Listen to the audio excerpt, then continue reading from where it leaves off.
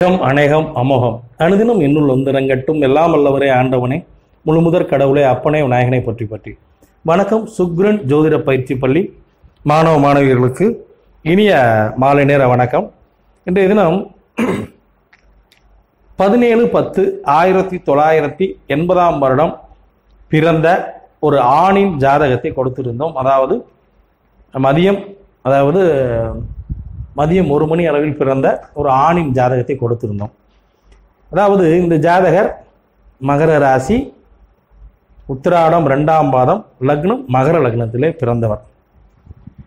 இந்த ஜாதகத்தை நாம் குழுவிலே ஆய்வு செய்ய சொல்லி கொடுத்திருந்தோம். சரி, இந்த ஜாதகத்தை நாம் ஆய்வு செய்வோம். இங்கு மகர லக்னம், மகர லக்னத்திற்கு அதிபதியான அந்த லக்னாதிபதி என்ன நிலையில் இருக்கிறார், லக்னம் என்ன நிலையில் இருக்கிறது என்பதை பார்ப்போம். பொதுவாக இந்த வேத ஜோதிடத்தில் லக்னத்தில் அமர்ந்த கிரகங்கள் அந்த ஜாதகரின் எண்ணம் செயலை வெளிப்படுத்தும். இங்கு லக்னத்தில் சந்திரன் அமர்ந்திருக்கிறார், கேது அமர்ந்திருக்கிறார். இந்த லக்னத்தில் அமரக்கூடிய அந்த சந்திரனாகப்பட்டவர் ஜாதகருக்கு கற்பனை, கதை, கவிதை இவைகள் எல்லாம் ஒரு ஆர்வத்தை கொடுப்பார், வீணான கற்பனைகளை கொடுப்பார், மன சஞ்சலங்களை கொடுப்பார். ஏன்னா அந்த சந்திரன் லக்னத்தில் அமரும் போது ஜாதகர் அழகான தோற்றமுடையவராக இருப்பார், உணவு பிரியராக இருப்பார், சுவையான உணவுகளை விரும்பி உண்ணக்கூடிய ஒரு நபராக இருப்பார். அதே நேரம் இந்த லக்னத்திலே கேது அமர்ந்திருக்கிறார்.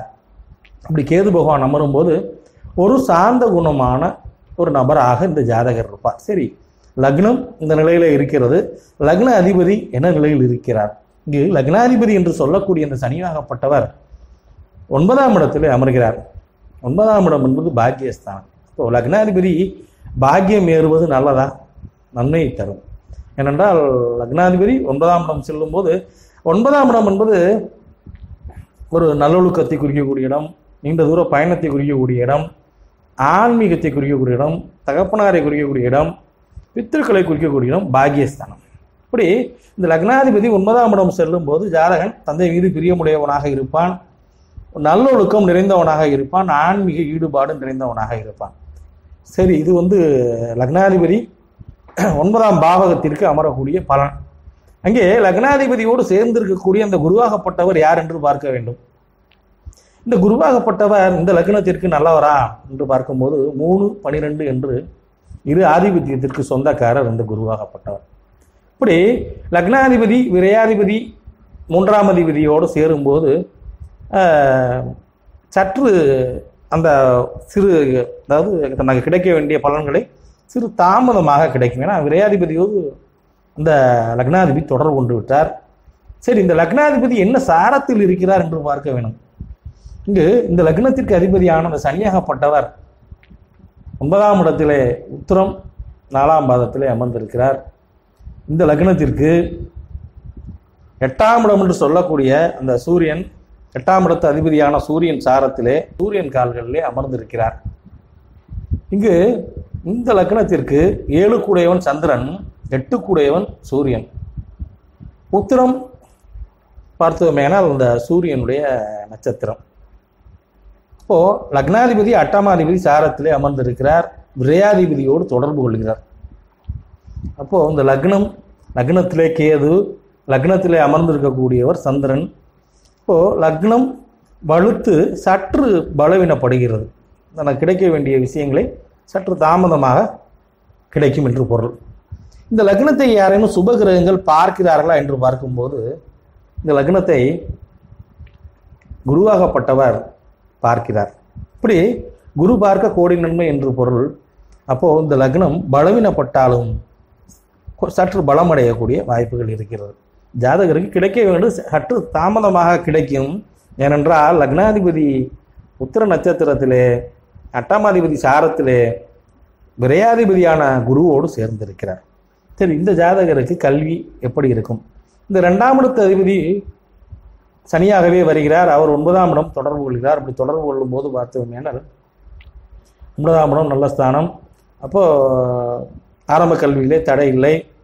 சரி, அடுத்தபடியாக 4ஆம் பாவத்தை பார்க்க வேண்டும்.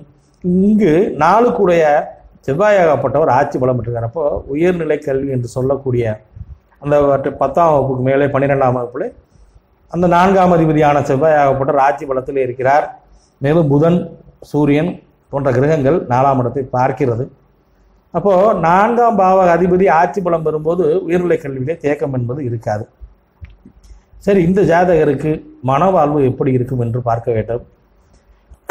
இங்கு பொதுவாக மனவாழ்வு சம்பந்தப்பட்ட விஷயத்தை பார்க்கும்போது 2ஆம் பாவகம் என்னும் குடும்பஸ்தானத்தையும் களத்திரஸ்தானம் என்னும் 7ஆம் பாவகத்தை நாம் ஆய்வு செய்ய வேண்டும்.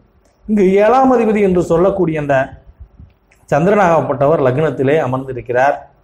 அப்போ மனைவி 7ஆம் அதிபதி லக்னம் நோக்கி வரும்போது மனைவி ஜாதகன் மீது பிரியமுடையவராக இருப்பார். அதே நேரம் கேதுவின் பிடியில் இருப்பதால் சற்று விரக்தி மனம் கொண்டவராக இருப்பார். ஒரு ஒத்து வராத ஒரு நபராக, ஒரு விரக்தி மனம் புரியாத, இனம் புரியாத கவலை உள்ளவராக இருப்பார். 7ஆம் இடத்திலே ராகு வேறு அமர்ந்திருக்கிறார். இப்படி ராகு களத்திர ஸ்தானத்தில் அமரும்போது இந்த பாவம் தொடர்பான விஷயங்களில் சிறு இதை ஏற்படுத்துவார். இருந்தாலும் இந்த 7ஆம் பாவகத்தை இந்த சந்திரனாகப்பட்டவர் பார்க்கிறார். இந்த சந்திரன் வளர்பிறை சந்திரன், சுக்லபட்சத்தில் உள்ள சந்திரன். இப்போ இந்த வளர்பிறை சந்திரன் 7ஆம் பாவகத்தை பார்க்கும்போது இந்த 7ஆம் பாவகம் வலுப்பற்று வலிமை குன்றாமல் ஒரு நல்ல நிலைக்கு வந்து திருமண வாழ்வை பொறுத்தவரை 2ஆம் இடத்து அதிபதி குடும்பஸ்தான அதிபதி 9ஆம் இடம் போய் பாக்கியம் ஏறிவிட்டார். 7க்குரியவன் லக்னத்திற்கு வந்து அந்த 7ஆம் வீட்டையே லக்னத்தில் இருந்து சந்திரன் பார்க்கிறப்போ மனவாழ்வு என்பது ஒரு பெரிய பிரச்சனைக்குரியதில்லை. சரி, இவருக்கு என்ன வகையிலே வருமானத்தை ஈட்டுவார்? இங்கு வருமானத்தை பார்க்க வேண்டும் என்றால் 2ஆம் இடத்தை பார்க்க வேண்டும். 2ஆம் இடத்து அதிபதி எங்கே தொடர்பு கொள்கிறார் என்று பார்க்க வேண்டும். இங்கு 2 கூடிய இந்த சனியாகப்பட்டவர் 9ஆம் இடத்திலே அமர்ந்திருக்கிறார். அது புதனுடைய வீடு. அப்போ அந்த புதன் தொடர்புடைய உத்தியோகங்களை இவர் பார்க்கலாம். சரி, இவர் உத்தியோகம் செய்யலாமா, தொழில் செய்யலாமா என்று பார்க்க வேண்டும். அப்போது 6ஆம் பாவகம் என்ன நிலையில் இருக்கிறது, அடுத்து தொழில் ஸ்தான அதிபதி என்ன நிலையில் இருக்கிறார் என்று பார்க்க வேண்டும். இந்த லக்னத்திற்கு 6ஆம் அதிபதி என்று சொல்லக்கூடிய இந்த புதனாகப்பட்டவர் 10ஆம் இடத்திலே உட்கார்ந்திருக்கிறார்.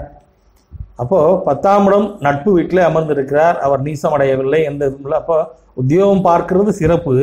இருந்தாலும் 6, 10 இதில் எந்த பாவகம் வலிமையாக இருக்கிறதோ அதன் சம்பந்தப்பட்ட விஷயங்களிலே போகும்போது மேன்மையை அடையலாம். இங்கு 10ஆம் பாவகம் என்பது இந்த லக்னத்திற்கு, அதாவது மகர லக்னத்திற்கு 10ஆம் இடம் வந்து இந்த துலாம் ராசியாகும். அப்போது சுக்கிரனை பார்க்க வேண்டும். சுக்கிரன் நல்ல நிலையில் இருக்கிறாரா என்று பார்க்க வேண்டும். இங்கே சுக்கிரன் 10ஆம் இடத்து அதிபதி பரிவர்த்தனை மூலம், அதாவது சுக்கிரன் ஆகப்பட்டவர் சூரியன் வீட்டிலும், சூரியன் ஆகப்பட்டவர் சுக்கிரன் வீட்டில் அமர்ந்து இப்படி பரிவர்த்தனை மூலம் பலமடைந்து விட்டார். அப்போது உத்தியோகம் பார்ப்பதை விட தொழில் செய்வது மேல். சரி, இப்போ என்ன தொழிலை இவர் செய்யலாம் என்று பார்க்கும்போது இந்த சுக்கிரனாகப்பட்டவர் பரிவர்த்தனை அடைந்து பலமடைந்து தன்னுடைய வீட்டில் இருப்பதற்கு சமமாக இருக்கிறார். அப்போது சுக்கிரன் புதன் சம்பந்தப்பட்ட விஷயங்களிலே இவர் ஈடுபடும் போது மிகுந்த மேன்மையை அடைவார். அப்போ இந்த சுக்கிரன் புதன் என்பது பார்த்தோம்னா சுக்கிரன் என்பது வீடு சம்பந்தப்பட்டது, புதன் என்பது நிபுணத்துவம் சம்பந்தப்பட்டது. இப்போ இந்த சிவில் லைன், அதப்போ அந்த கட்டிடக்கலைகள் தொடர்புடைய பணிகளிலே ஈடுபடும் போது இந்த ஜாதகர் மிகுந்த ஒரு பயனை அடைவார். அதே போல தான் இந்த ஜாதகர் சிவில் சம்பந்தப்பட்ட சிவில் படிப்பை முடித்து அது சம்பந்தமான பணியை செய்கிறார்.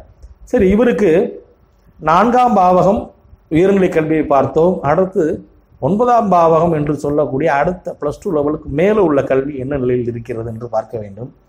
இங்கு 9ஆம் அதிபதி என்று சொல்லக்கூடிய புதனாகப்பட்டவர் 10ஆம் இடத்திலே இருக்கிறார். ஆனாலும் இந்த 9ஆம் இடத்திலே சனி மற்றும் விரையாதிபதியான குருவும் அமர்ந்திருக்கிறார். இப்படி விரையாதிபதி 9ஆம் இடத்திலையும் ஒரு பாவக்கிரகமான சனியும் சேர்ந்து 9லே அமர்ந்திருக்கிறார்கள். 9ஆம் இடத்து அதிபதியோ 10லே தனக்கு வரவு ஸ்தானத்திலே இருக்கிறார். அப்போ இந்த உயர்நிலை தாண்டி அந்த உச்சநிலை கல்வியிலே சிறிய தேக்கம் ஏற்பட்டு தடையை தாண்டி ஜாதகர் வருவார் என்பது அதற்கு பொருள். இங்கு லக்னம் என்று சொல்லக்கூடிய மகர லக்னத்திலே வளர்பிறை சந்திரன் அமர்ந்து லக்னத்தை வலுப்படுத்தி அதே நேரம் தன்னுடைய 7ஆம் பாவகத்தை பார்த்து களத்திர ஸ்தானத்தையும் வலுப்படுத்தினார். இங்கு 2ஆம் இடத்தை சுக்கிரன் பார்க்கிறார். அப்போ சுக்கிரன் சம்பந்தப்பட்ட தொழிலை இவர் மேற்கொள்வது நன்மை இருக்கும். அதே போல அந்த ஜாதகர் சிவில் கன்ஸ்ட்ரக்ஷன் லைனில் பணியாற்றி வருகிறார். வணக்கம். சுக்ரன் ஜோதிட பயிற்சி பள்ளி மாணவ மாணவியர்களுக்கு இன்றைய தினம் ஒரு ஆணின் ஜாதகத்தை முழுவதுமாக ஆய்வு செய்தோம். நன்றி, வணக்கம்.